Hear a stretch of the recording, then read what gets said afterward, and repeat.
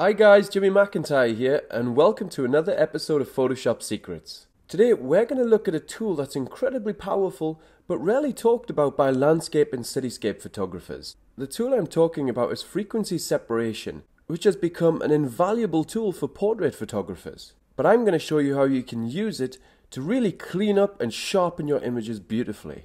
Essentially, for this tutorial, we're going to create two layers based on this image. One layer is going to contain all of our global information, like lighting and color. The next layer is going to contain smaller information like details and textures. With these two layers, we can make very specific changes without affecting other parts of our image. So let me show you how we do it, and you can see it in action as well. Firstly, if you want, you can download my frequency separation action straight from shutterevolve.com. You'll see the link for it in the description of this video, and it should be popping up on the video right now. But I'm going to show you how you can create your own frequency separation layers. The first thing we need to do is hold down Ctrl and J or Command and J on a Mac and duplicate your background layer. And we'll do that again. Now we make the top layer invisible, and I'm going to call this layer Global. With this layer we're going to go to Filter, Blur, Gaussian Blur, and we're going to blur the layer. Now the radius will depend on the scene and what you want to achieve with this layer. So right now I'm just going to make it a little bit blurry and just press OK. It's not important right now. Next, I'm going to make this layer visible at the top and call it Local.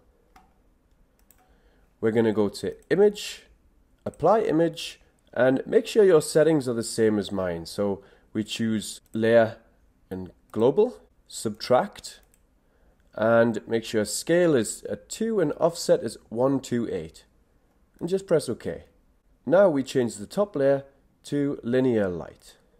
And we'll select these two layers and press Ctrl and G to group them. And you can see the image is exactly the same with these two layers on top. Now we've just created a global layer which will affect the colors and brightness in our image, and a local layer which will affect our details and textures.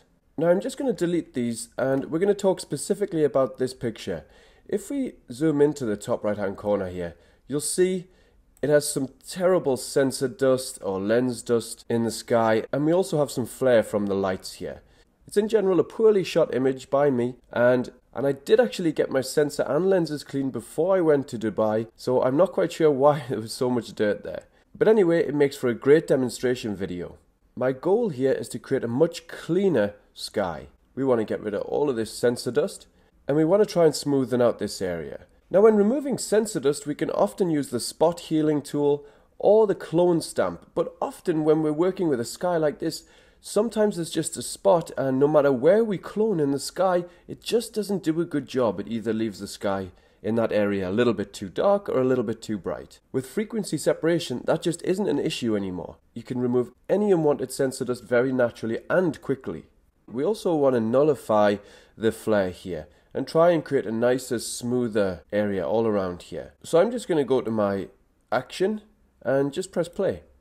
Now here I choose the radius of the blur of my global layer. And what this means is as I move the radius along and things get blurrier, like for example the sensor dust now is disappearing, and when these areas disappear from this layer, they will be put into the local layer above, and everything else that remains, so we can still see the flare here and the flare there, all of that is going to be put into the global layer. So we can't see our sensor dust anymore, so that's going to be in our local layer, but we can see the lens flare, so that's going to be in the global layer. If that doesn't make sense, you'll understand soon what I mean. So I'm going to press OK. Now the action's finished.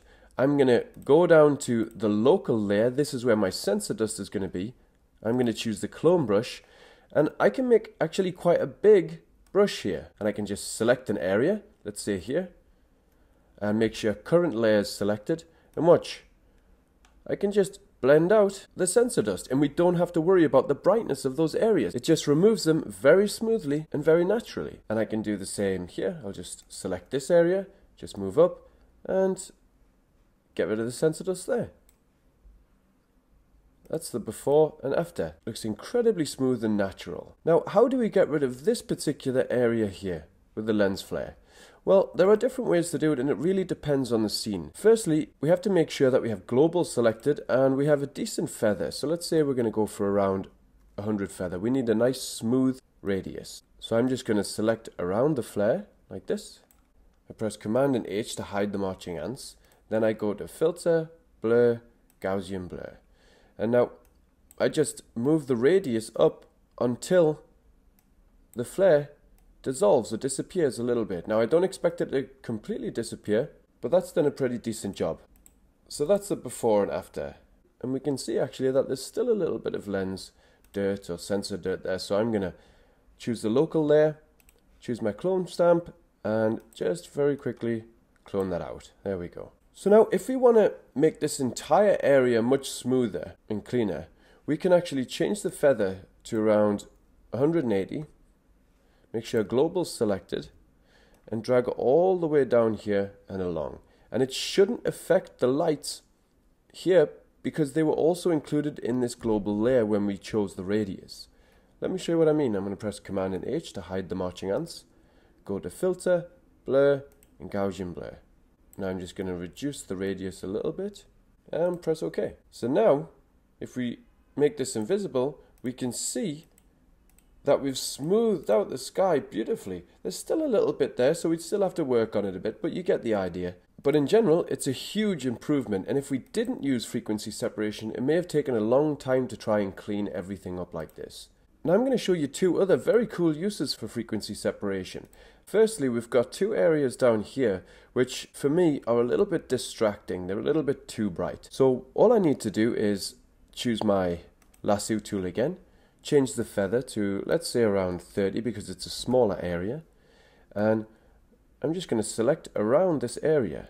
Then I can go to Filter, Blur, Gaussian Blur, and just play with the radius. And as you can see, the highlights have been dampened massively. So if we press OK and press Ctrl and H or Command and H, we can see that this change hasn't affected the details at all in our image. It's just brought down the brightness. So we still have all the texture that we had before. It's just dampened the brightness a little bit. And we can do exactly the same over here. We just select around this area and go to Filter, Blur, Gaussian Blur, and we can just press OK. And as you can see, just as before, we've brought down the highlights and it's just a little bit less distracting now. So there's the before and after. Now one final thing I'm going to show you is sharpening with frequency separation. Because we have the colors and highlights on this global layer, it means that we can sharpen just the details on the local layer. So if we just did a standard unsharp mask, it would sharpen the clouds up here and everything else that we didn't want to be affected. But by choosing just local, making sure we have no active selections, and going to Filter, Sharpen, Unsharp Mask, and let's say we have a threshold of about 5. And we can bring up the radius or the amount. We can alter that, whatever suits our needs. And I'm going to make it nice and strong just for you so you can see it on the video. And I'm going to press OK.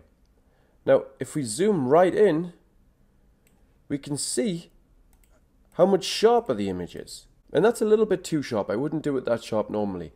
But the huge benefit of this, as I mentioned before, is that with things like the cloud here, we're not affecting it in any way. We're just affecting the textures and details in the buildings. And that's it. For Raya Pro users, frequency separation is going to be added into the panel in the next update. So you can have a lot more flexibility in your workflow. For now, feel free to download my action from Shutter Evolve. I hope you found this tutorial useful, and I look forward to sharing more with you next time.